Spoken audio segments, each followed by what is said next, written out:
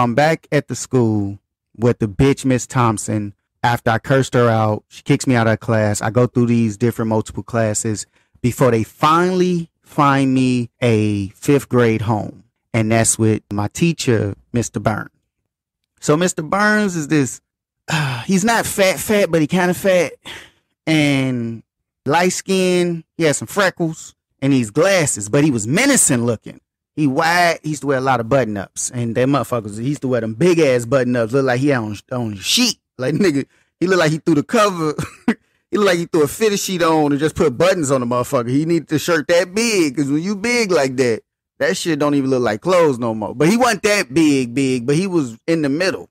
He was right in the middle. Okay, so his big, horribly built ass, he was a man. This is my first time ever having a male teacher. I didn't even know these motherfuckers exist. And only time I ever seen a male teacher was a substitute. But that's neither here nor there. So anyway, I finally get to Mr. Burns' class. They like, okay, this gonna be your class. You know, I went through the classes where I cut the frog. That teacher that, you know, I'm mad I can't remember her name, but she really looked out for me and helped me a lot in my growth and like helped me going through a tough time. And like even she probably, I don't know if she knew it, but that shit meant a lot to me, because especially the way I see shit, I see how deeply that was. Like, you caring for me is so much more than just caring for me. Like, you have no reason to care for me. I'm not your child. You're going to get paid whether, you know, I learn or not, or pass or not. That's the shit Miss Thompson, that bitch Miss Thompson used to say to us. But so I know she doesn't have to help me, and I didn't ask for it.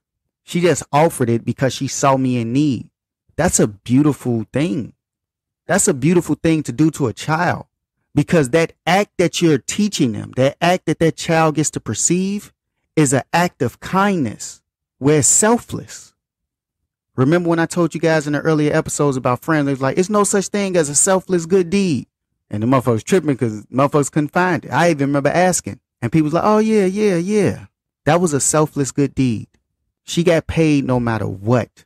No matter what I did, she was going to get paid. She just had to be there. But she saw me in need. She saw me not doing well and tried to help the best she could. It's the try for me. And to do that for a stranger, because I'm a little stranger. I'm a kid, but I'm still a little stranger. That's not even going to be in your class. I wasn't even going to be permanently in her class. She knew I was there temporarily, and she still reached out and helped me. That's something to give to a kid to perceive that maybe they may pay that forward. But when they see someone in need, they understand someone's in need, maybe they'll reach out and help them because they were able to see it, perceive it, learn from it, get an idea, have a thought, bring that thought into a belief, and then act it out. And that act becomes an act of kindness. Not saying you'll be kind, because even actors get off work. But you do an act of kindness because you learned it from what you saw.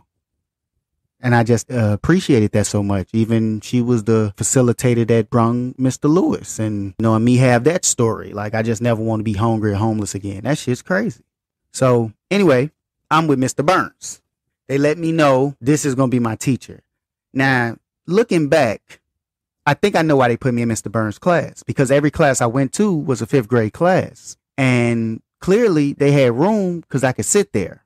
I think they wanted to put me in Mr. Burns' class because he was a man who was strict. And I guess they felt like, yeah, a little kid like that need a strict hand. Because I think they could have put me in them other classes.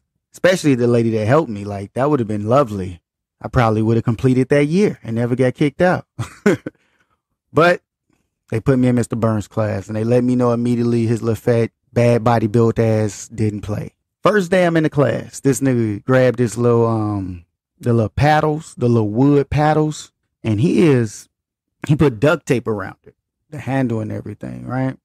And he wrote some shit. I forgot what was on it, but he wrote some shit on it. I think it was for me, because it wasn't like this was the beginning of the class. This wasn't his first time seeing his class. I am just getting to the class. This class year has been going. I've had Miss Thompson, the bitch Miss Thompson, nigga. So why he just all of a sudden, like after I get in the class, same day, he just decided to stand up. I think it was the next day. It may have been the same day. I know it was in the day. Within one, either it was that day that I got put in this class, because he did it at the end of the class. And I think it was the first day. And the motherfucker pull up was what you called, and showed he was flipping it around. Just threatening children. Why are you threatening kids? Tell him about how you gonna beat our ass with this paddle, basically. That's what he doing. He threatening us, saying in his classroom, if you fuck up, he don't need to talk to your mama. He gonna whip your ass and let your mama know he whipped your ass. He was talking real tough. He thought he's scaring 10-year-olds. Like, why are you, you're a grown ass man. Why you ain't here trying to scare 10-year-olds? But anyway, so I get it. That was his thing. And I felt some type of way about that. Why the fuck is you talking about this? Like, this had nothing to do with the curriculum. Why are you threatening us that you're going to hit us with a paddle? Mind you, I'm crazy. That shit don't stop just at children. Like, that shit was crazy for real. I don't like bullies. That shit felt bullyish to me. And who the fuck is you talking to? I didn't like that shit. So the first thing I thought in my mind when I'm listening to this pussy motherfucker talk, mind you, this is in my mind at this time. But watching this pussy motherfucker talk about how he gonna hit me, because that's how I feel like he talking directly to me, because I'm the only one new to this class, that he gonna hit me with a paddle if I fuck up. Because I'm sure y'all been in this classroom already, and if he didn't whoop motherfuckers, they knew. And if he do the speech, he already gave them the speech. I'm the only nigga new in here. So who the fuck is you threatening? I didn't like that shit. I didn't like that shit at all. So the first thought I had was, I wish that motherfucker would hit me with that motherfucker. Now, mind you, class goes on.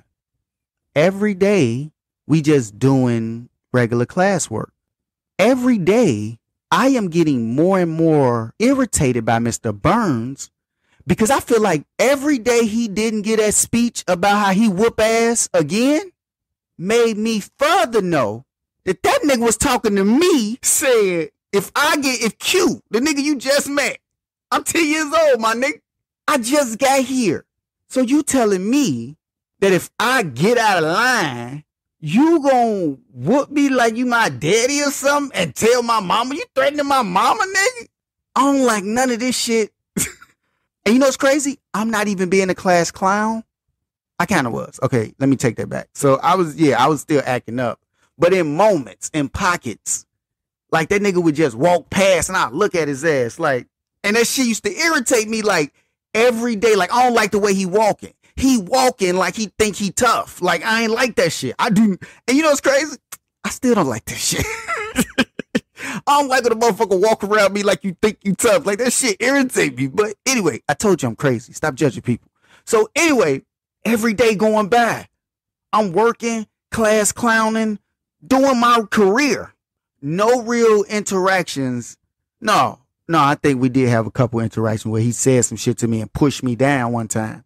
Like, he had pushed me in the chair. And dude, I wanted to fight. I didn't fight that day. But he pushed me back down that chair and I jumped up and he turned around, nigga, like I was ready to go. And Mr. Burns was not small. Mr. Burns was big and very menacing looking. Big, wide body, bad body, built ass. Nigga built like laundry, overstuff a bag. You know, like how you get, you know how you get the motherfucking laundry bags? And like when you stuff them and they stretch, like, you know how you put a bunch of clothes at the bottom, then in the middle, you make it a little wider. That's how he was built. Then he had freckles. I ain't like that either. After that speech, I was just finding shit. I'm like, I don't like this about this nigga. I don't like the way the nigga say my name in morning attendance. Don't say my name like that. I slap your ass. And then we get to the point that motherfucker pushed me back down in the chair and I jumped up. You know how stupid I must have looked as a little ass kid jumped up to this grown man. Little as hell, jump up with so much ferocity. I just knew I was gonna fuck him up. I didn't believe I would, but I needed him to know to stop playing with me because I ain't like that shit. And now you done push me down in the chair. You know how many days it's been since you gave that speech? Every day it's got worse because I felt like you was talking to me and I don't appreciate that shit because I wish a motherfucker would hit me across my ass with that thick ass paddle with fucking duct tape on it. Hey, don't play with me, man. So days after the push thing go by, like every day, I'm like fuming. Every day I'm mugging him. He just ignoring me and shit. But sometimes I catch him like not liking that I was mugging him. I ain't give a fuck. I'm gonna keep mugging him, nigga. Fuck you talking about? This is the only win I got. I am a child. Don't forget, I am 10 years old. But I don't like this shit though. I don't like it. So, boom. This motherfucker gets sick. Stupid ass. Sick. Man, you a teacher. Take better care of yourself. Bad body, wide body, built ass. So his dumb ass gets sick. Yeah, his dumb ass gets sick, and we get substitute. That's what happened in school when your teacher stupid like that and get sick. Dumb ass won't get sick. Goof ass. Anyway, this dumb ass gets sick. We get substitute. Now I ain't like this shit. I walk into class, right on the motherfucking on the little board, my name, boom, in the middle. I think it was at top. I forgot what my name was at, but I know my name was on that motherfucking board. Like basically telling the substitute who in the fuck to look out for. My nigga, you just met me. I got to this class not too long ago. First, you gave a motherfucking speech threatening me that you gonna whoop my ass, and I ain't like that shit. Then the altercation we had where you pushed me in a chair, and I was already not liking your everyday strut. I wasn't like how you was looking, talking. I ain't like none of that shit. So now you was really pushing it. Then you gonna put my motherfucking name on the board. Like, you ain't even give me a chance to be bad today. Like, my nigga, this is not okay. I don't appreciate it. I don't give a fuck what happened in the past. I don't give a fuck how many times I clowned in this class and classed in this clown. However the fuck you won't say it. I don't give a fuck how many times that happened. You give me a chance with each new day. All we got is today. Yesterday is history. Don't let your past tell your present some bullshit to think you know my future. I don't like that shit. I'm 10 years old. I am very upset. And you gonna throw my motherfucking name on the board I just got here, my nigga. Like, I don't like it. I don't like it. Maybe because I ain't have a father. Maybe that's probably what played a part. I'm gonna just tell y'all the truth. I really think not having a father there in my life fucked with me a lot with men and shit and authority. But that's a whole nother issue. We'll probably tackle that in season 2. So boom, my name on the board. I don't like none of that shit. Now mind you, I proceed to definitely deserve to have my name on the board every day. Every day I found a new way to deserve to have my name on that goddamn board. Let me tell you something. I was hooping. We was coming up with games and shit. We was saying, what was the word? Damn, it wasn't bitch. It was a word that kind of sounded like bitch. I think it was witch. And oh my goodness, the shit was just crazy. Like, I just kept screaming it out, witch. And they'd be like, what'd you say? I'd be like, I didn't curse. I said witch. And then it was like pitch. And they, what'd you say? I didn't curse. I didn't say the word you think I said. I said pitch. And they'd be like, okay. I'd be like, snit, you feel? That's what I was doing. I was doing that. Oh, I told y'all I love basketball. You know how many times a motherfucking 3-point competition started with balled up pieces of paper and that motherfucking garbage can looking like the NBA rim? Nigga, we was in that bitch shooting, goddamn it. Nigga, niggas doing crossovers and shit. Fuck this substitute. We don't respect you because this is your part-time job. You ain't our teacher forever. Why should we respect you? This is how we felt as children. Don't judge me, okay? You probably felt this way too while you over there trying to judge somebody. So boom, I deserve to have my name on that board every motherfucking day. I did different games. I was so disruptive. Damn. Whew. But I just didn't like that he put my name on the board before he allowed, like, cause maybe him putting my name on the board made me act like that. Think about it. Think about it. You don't know what was causing what. Don't care about what happened in the past. Don't think about that. Don't focus on the negative. Focus on positive. Today. Don't focus on yesterday. All we got is today. So today, how you gonna have my name on the board? And I ain't did nothing yet. You living in the past. And I didn't appreciate it. Even at that age, I did not appreciate that. Now it's neither here nor there that I deserve to have my name on that motherfucking board every day. I made sure it was worthy. I made sure my name being on that board was worthy. Niggas would go erase their name from time to time. I never erased my name. I was proud of it. Because I said I'm going to work for that motherfucker every day. Every day I'm working for it. So boom, substitute gone. I come in that day. I felt like I should retire. I forgot how long he was sick. He's stupid. Dumbass got sick too long. Goof ass. And he's gone for a while. So I had been having a ball in this classroom. Ugh. I felt like I had some new way to disrupt, and nobody disruption was better than my disruption. I'm gonna tell y'all the truth. I was the top disruptor. I didn't just let my name be on the board. I let me be in first place, and I made sure I was the one.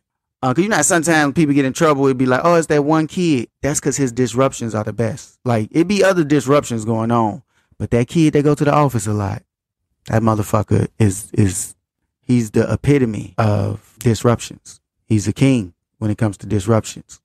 And I was one of them motherfuckers. Oh, yeah, I was one of them motherfuckers. But the judgment, don't do that to nobody. What I tell you about judging people? Come on now. Judge not, lest ye be judged. Talk to me. Don't get me preaching. Talk to me. So, however long his ass was gone, I walk in the classroom ready to, I'm setting up for the day. You know what I'm saying? I'm setting up.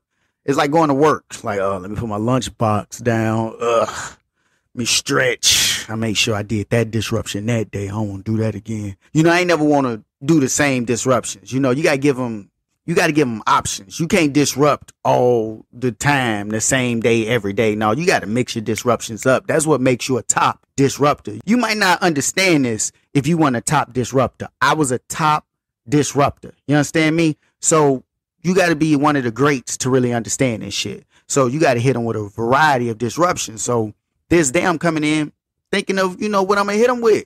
I'm just walking there. I ain't just I did it off the cuff, but I still planned it a little bit. Just like this show.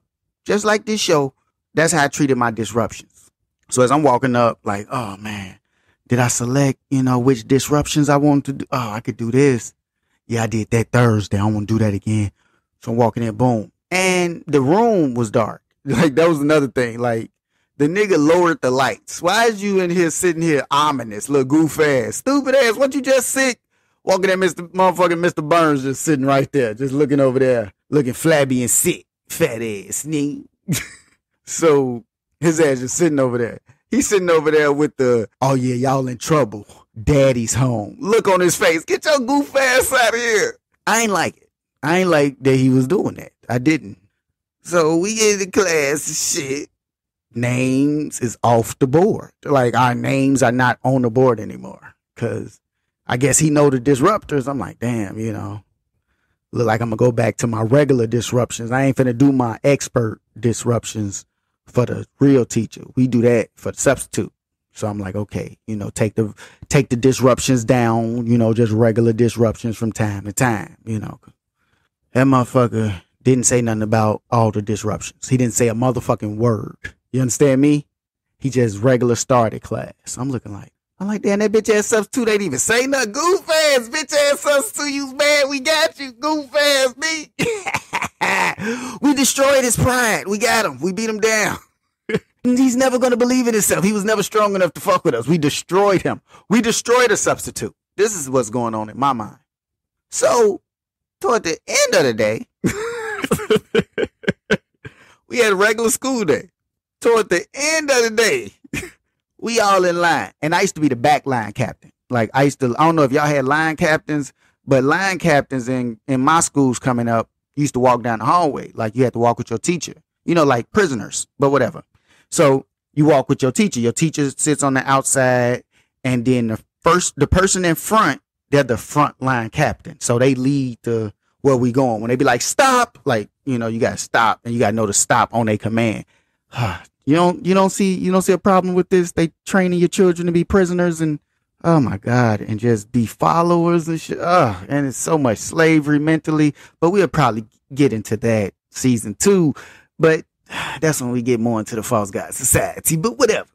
Let's get back to the story. So in the line, the person that's in front walking, they're the front line captain. You follow them.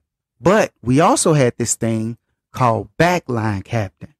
The backline captain was the person that made sure motherfuckers that the front line captain didn't see stayed in line. So like when everybody turn, like motherfucker trying to jump out like, hey, I'm backline captain. Get back in line. So they gave us children power. Frontline captain, they follow you. And when you stop, they stop. You running this. And it falls on you to make sure you do what you got to do so they know what to do behind you. See the correlation? Anyway. But I like to be the backline captain.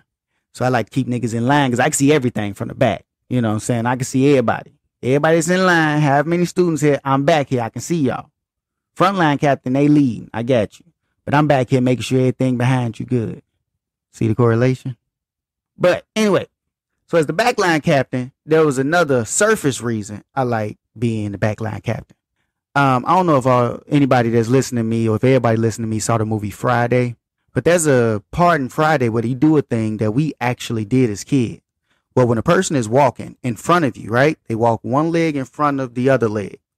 So when the front leg, as they're in stride, becomes the back leg, you basically kick that leg to the other leg to make them like do a little stumble, like a little trip, but they don't never really fall, but they stumble. Like if you make a motherfucker fall from that, you were like legendary with that shit. But that's how you trip them. They do it on the movie Friday. If you want a real life visual, where a motherfucker just walking, you just kick their leg to the other one and kind of trip them and shit. And I used to do that. I used to love that shit. Motherfucker be mad. Said, shut up, I beat your ass, nigga. I'm violent.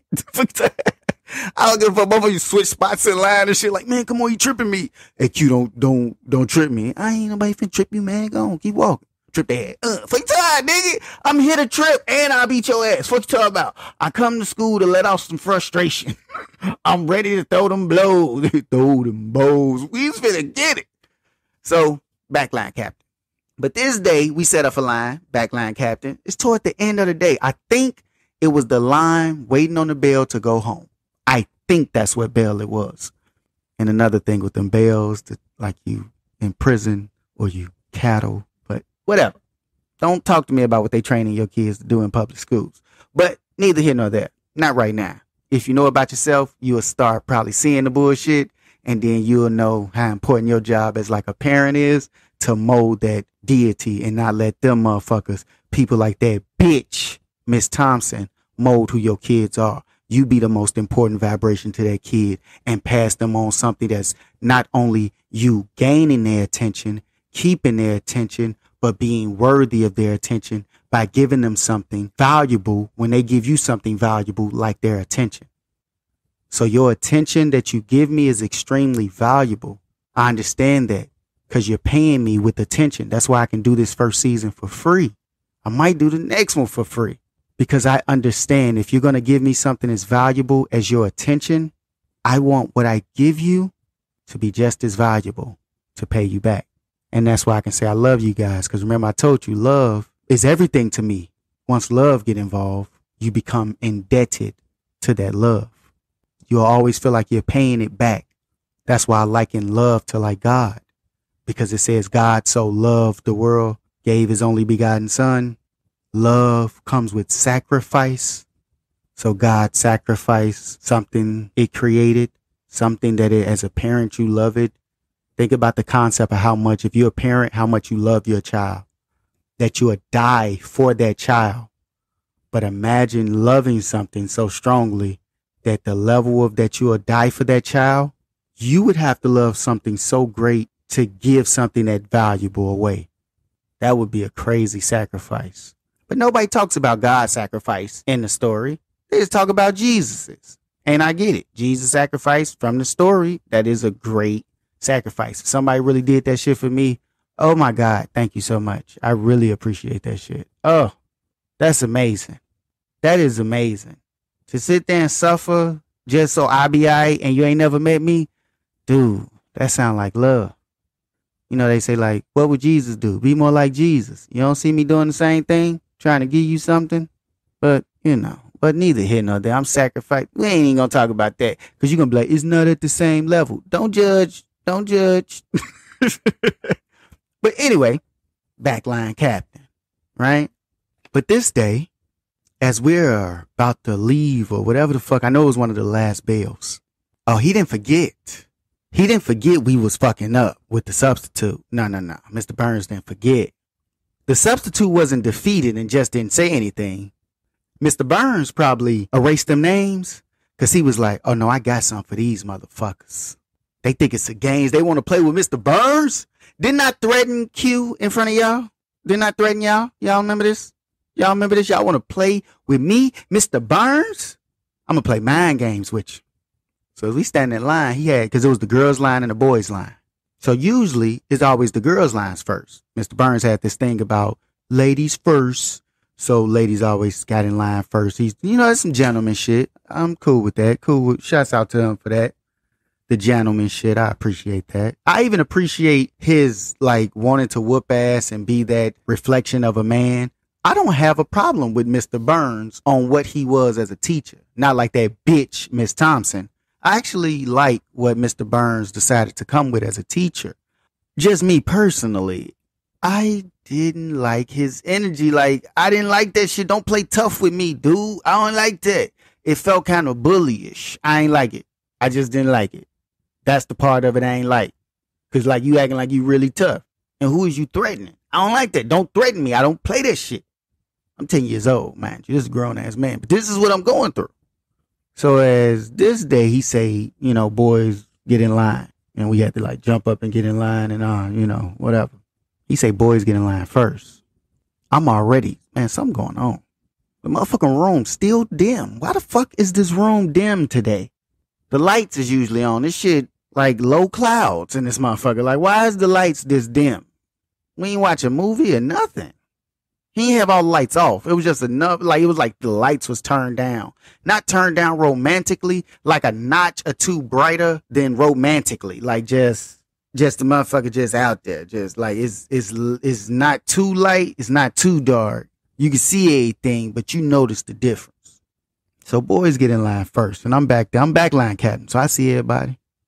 Mr. Burns get up. Mr. Burns walk over there, grab the yardstick. Y'all know the yardstick? Like a 3-foot long ruler, right? So he goes over there and get the yardstick. And it was a dramatization to his walk. He didn't just grab it and just walk over there. I'm finna whip y'all ass. No. He grabs the stick. Everybody going, ooh, all the girls and shit. Ooh, cause they know Mr. Burns said he gonna whoop ass. And some of y'all was acting up. So he just basically, you know, went from the front of the line. Whoever was a, you know, name, he would smack them on the ass with the yardstick and they would sit there and go, you know, rub their butt. I already told y'all what I said. I wish this motherfucker would hit me with this motherfucking paddle. What the fuck you think he gonna hit me with a yardstick? My nigga, do not hit me. Who the fuck do you think you are, nigga? Don't hit me. I wish this motherfucker would